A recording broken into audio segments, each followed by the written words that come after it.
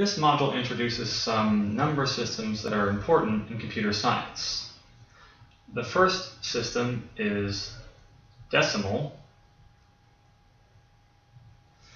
and we will be converting between decimal and binary, which is a language, or rather number system, most used by computers. Now, we're familiar with decimal. The decimal numbers start at 0 and then count down all the way to 9. And at this point, we have exhausted all of the available digits. So we start reusing digits. The value in what we call the ones position goes from 9 to a 0, and we add a new digit, 1, to the left of it in what we call the tens position. Now from here, we can leave this 1 here and continue counting up in order in the ones position.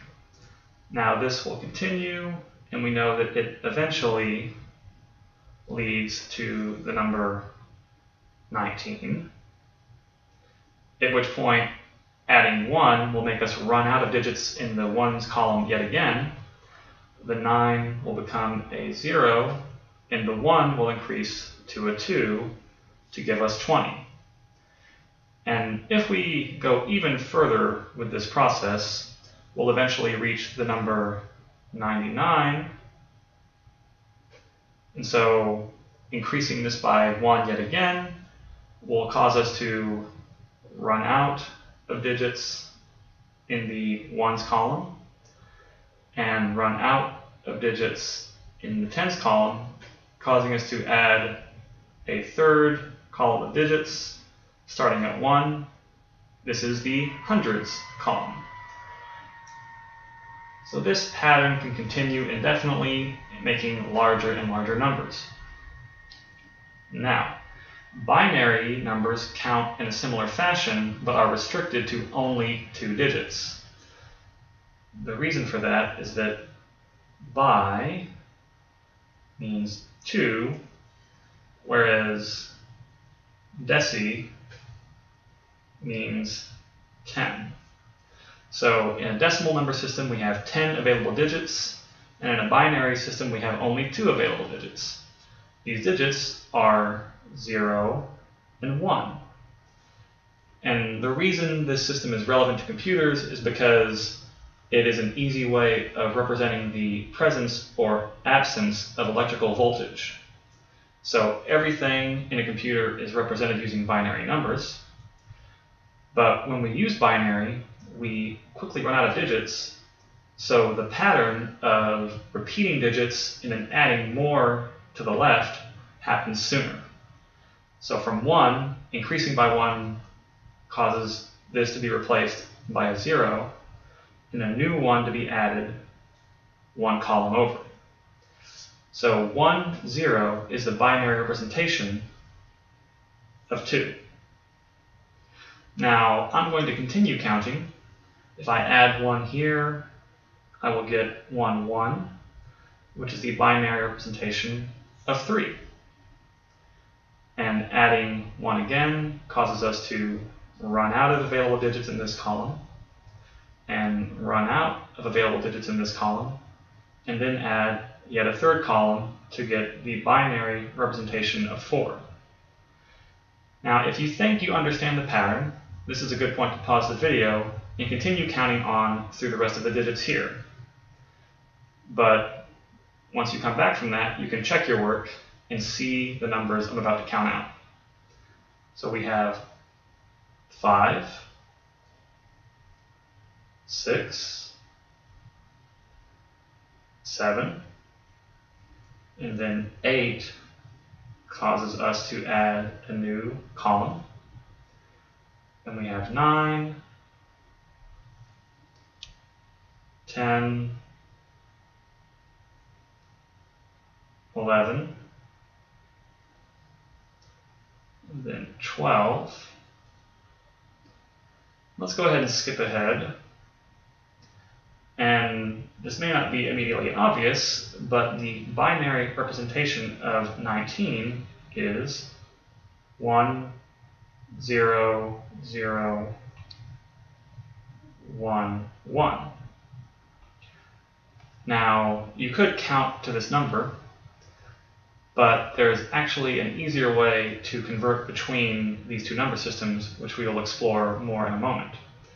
But first, let's go ahead and add the binary number for 20, which if we add 1 to this, that becomes a 0, that becomes a 0. We get a 1 here, and then a 0, then a 1. And going on to 99, we would have 1, 1, 0, 0, 0, 1, 1. Once again, not obvious, but I'll explain momentarily how we derive this.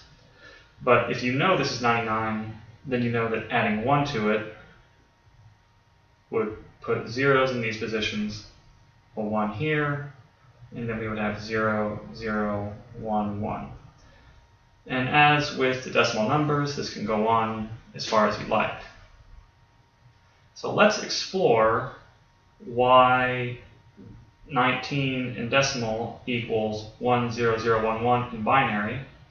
But first, let's look at a different number in decimal, specifically 645. Now, what does 645 mean? It means that we have 600s added to 40, which is 4 tens, added to 5. These are the digits in the ones, tens, and hundreds columns respectively. Now, we can break this up more and show that 600 is 6 times 10 squared. And 40 is 4 times 10 raised to the 1. 10 to the 1 is just 10. Plus 5 times 10 raised to the 0, remembering that any number raised to the 0th power is equal to 1. So these exponents correspond to positions here.